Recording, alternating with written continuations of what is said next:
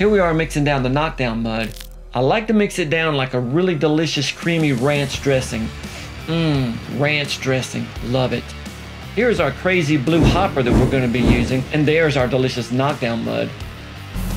Here I am spraying side to side method like a crazy madman. You can do the small circle system as long as you don't get dizzy. What you're looking for is a consistency of the same throughout the ceiling.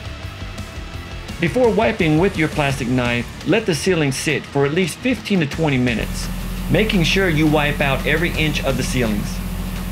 So when you're done with all the wiping and the cleanup, the end game winds up looking like this.